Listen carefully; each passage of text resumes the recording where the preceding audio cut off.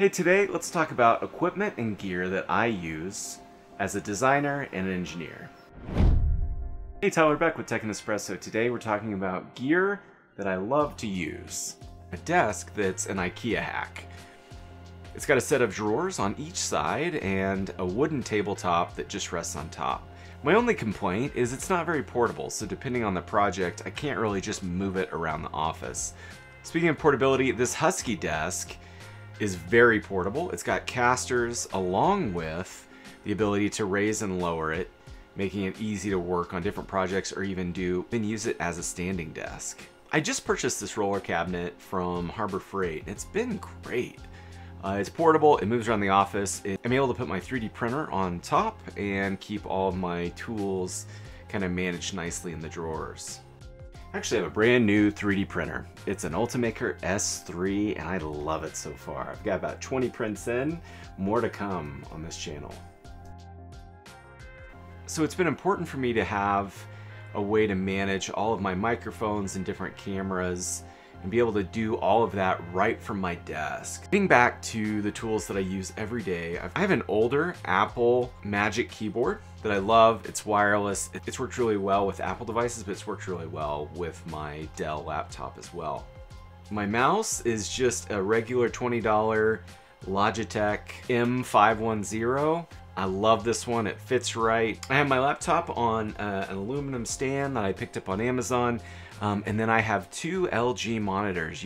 Whether I'm doing video editing or I'm doing CAD design and modeling, huge for me to have access to several monitors. Let's talk a little bit about my computer. It happens to be a Dell 7730. It's a couple years older. When I went to purchase the machine, I did a ton of research, spoke to friends. I looked at all the different gaming machines and offerings across the different brands.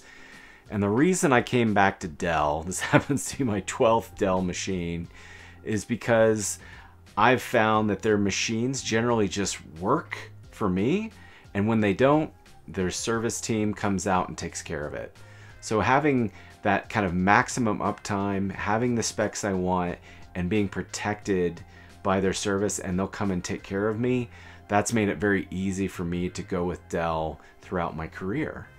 So oddly enough, Dell reached out to me and offered to send me a laptop if I would highlight it on this channel, mention it, give it a review, show it in some of my different videos. So that's what I'll be doing in the future. A little bit about the machine. It's a precision workstation. It's on their top end. It's the 7750. It's got a top-end processor, a Xeon processor. It's got a Quadro RTX 5000 graphics card, which is pretty incredible. So I'm excited to see how it's going to perform with large assemblies with CAD, my video editing needs, and my day-to-day demos at work, as well as all my Fusion tutorials and Maker things that I'm doing. So question to the community, what kind of machine are you trying to use today and what are your needs? Are you needing a top-end engineering design solution? Are you trying to get by on a budget solution for your design and maker and hobbyist needs? I'd love to hear that in the comments below. See you in the next video.